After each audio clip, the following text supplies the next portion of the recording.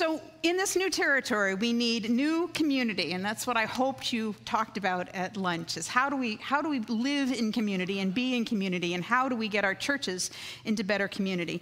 And we need a new experience of God, which we'll be closing the day with.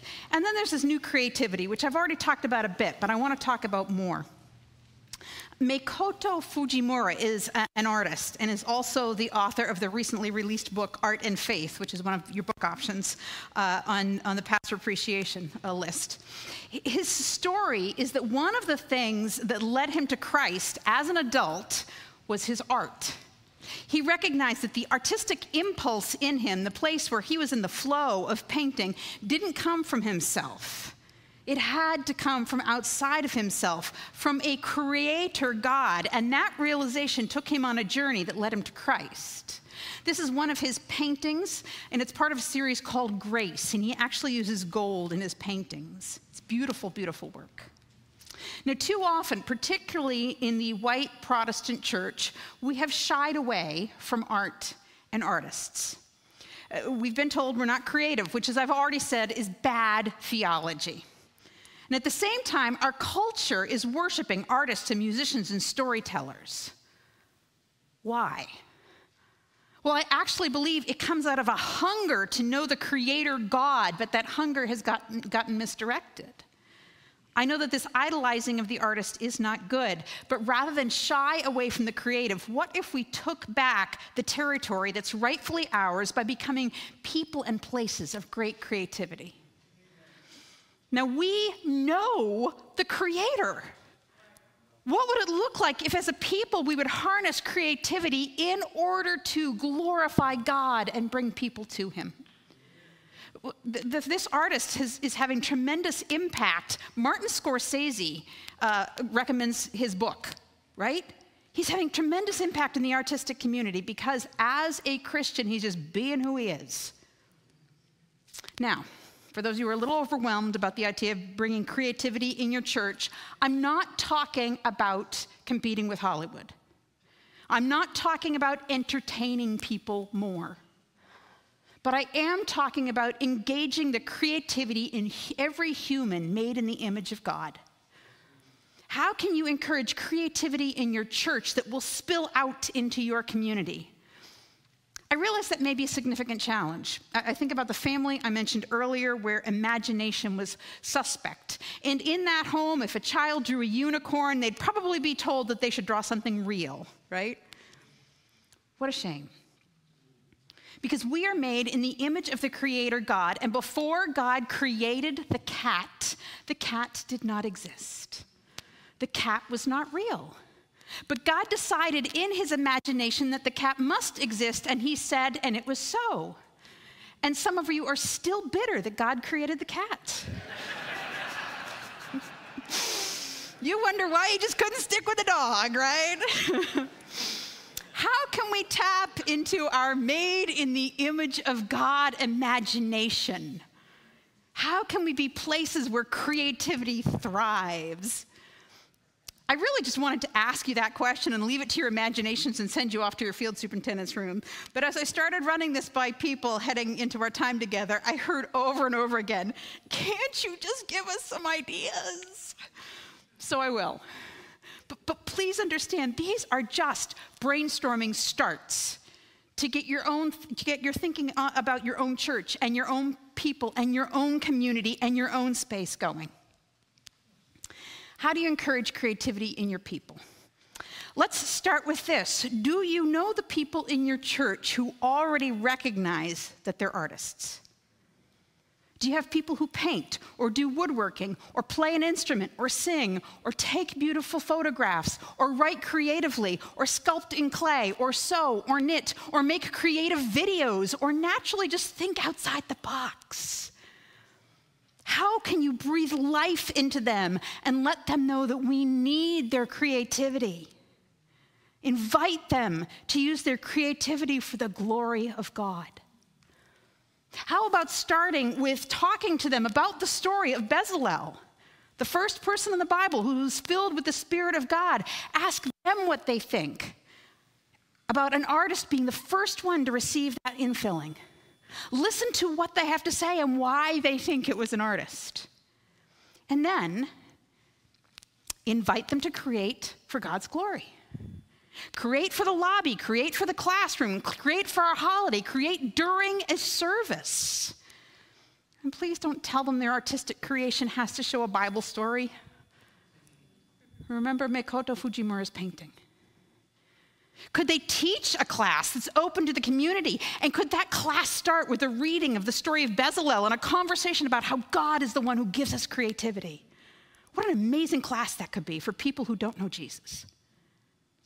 How about having an art wall somewhere that looks like a museum and has rotating pieces? You know, put blank frames on a nice wall with corkboard behind it and pin up different artistic pieces from both adults and kids, right? And put a little tag next to each piece like you'd see in a museum. Make it proper. And so next to Susie's framed drawing of a unicorn, write Unicorns and Rainbows by Susie Smith. And then ask Susie why she drew the unicorn and write that in the tag. Unicorns make me happy. Does God delight in his creation?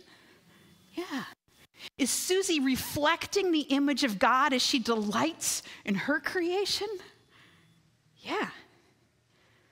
The art wall is only one idea for how to bring creativity into our spaces. As I visit churches, I find that for the most part, our churches are updated, well-repaired, painted with current neutral colors, and have some mass-produced piece of art on the wall. They are welcoming, they are professional, they are not creative. I want you to take a look at some photos here. I think we've got a bunch of them. Here we go. Just scroll through those. Take a look. Any idea where these places are? It is. It's not a nursery school. It's not an elementary school. The photos flashing behind me are from the headquarters of Google, Facebook, and Instagram. Headquarters. This is where the adults work.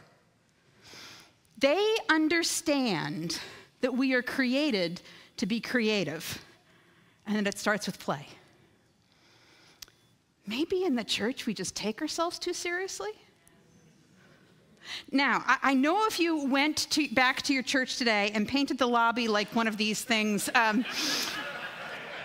it might be a bit too much too soon, right? But ask, where can you start? Here's an easy one. Does your children's ministry space look creative?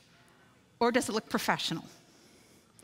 By the way, if you don't have anyone who can paint, you can find some coloring books that you like, and you can project the picture on the wall. And if you still have an overhead projector, really old technology lying around in the dust somewhere, this will work. And you project it on the wall, and you bring in a team of people, and they just trace it. I did that with a team of volunteers at a church of 30 a number of years ago, and it worked beautifully.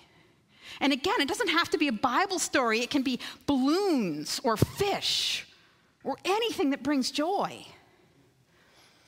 What about bringing delightful surprise into your gatherings in order to get the childlike creativity going? Jesus said we are to be like children. Google and Facebook understand that, but do we? When we had noisemakers at annual conference, I was surprised by how many people came up and said something like, "Oh, we could use noisemakers in church, couldn't we?" Of course. Delightful surprise is a wonderful thing. Last spring, Marsh and I were at Northgate Church, and I don't remember why, but they had an ice cream truck for people to get ice cream after the service. Now, I'm allergic to dairy. It makes me stuffed up. And I try to avoid it. And if you'd asked me before the service, do you want to get ice cream today? I would have had the very adult answer, of course not. Dairy is not good for me. But an ice cream truck? The kid in me said, I have to get ice cream. It was a delightful and congested surprise. Somebody still has a noisemaker. I love it. I love it. Oh my goodness. Do people come to your gatherings in expectation? One more thought. For those of you who do have people taking notes and you're trying to figure out how do we shift here, tell people that they can draw. instead of take notes. Wouldn't that be interesting? Draw a response. Finally, let me talk about preaching. And let me go back to what is working in oral culture and how that relates to digital culture.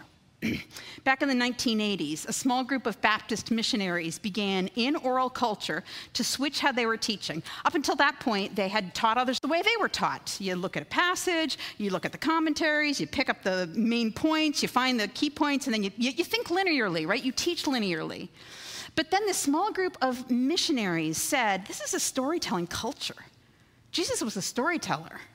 What if we started teaching the stories of the Bible? The results were astounding.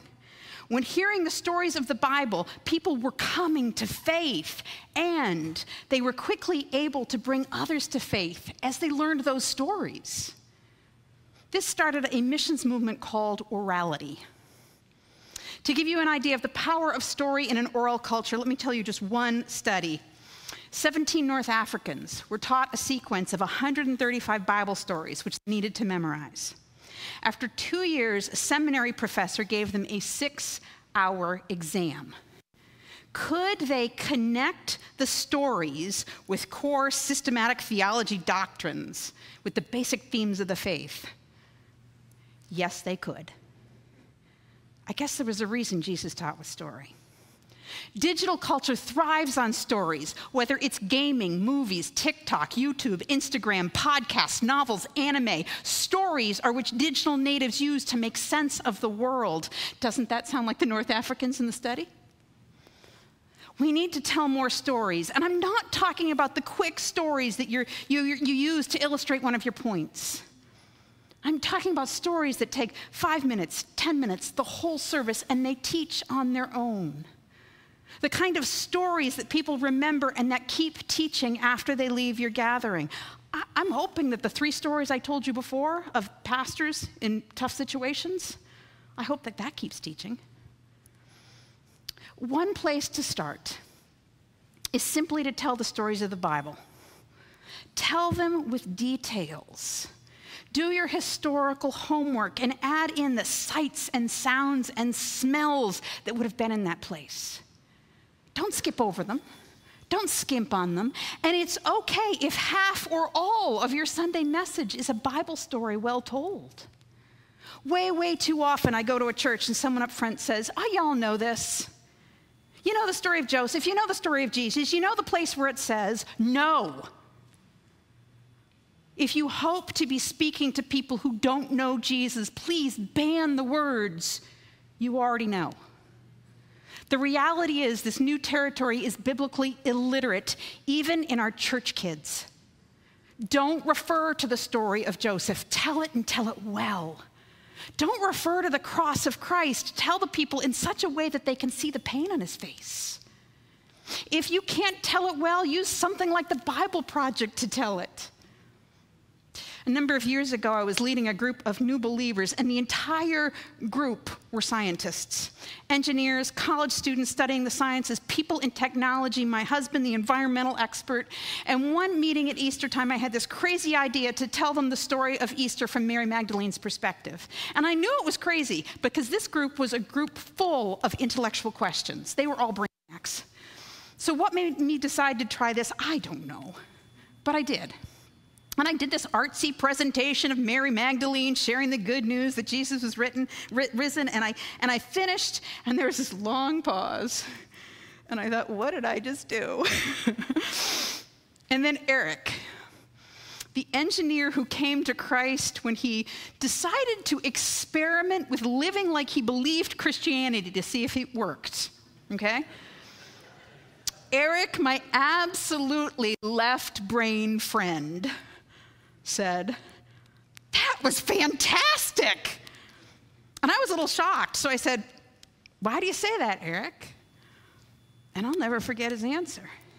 He said, because I guess I've never thought about those people being real. Tell stories. Stories that teach on their own, not stories that illustrate your point. So those are some of the ideas to get you thinking about how to embrace new creativity as you head into your field superintendent's rooms. So let's see, Danielle's going to tell you where you're going. I know my field stays here, and we have some snacks for them to pick up as they go, right?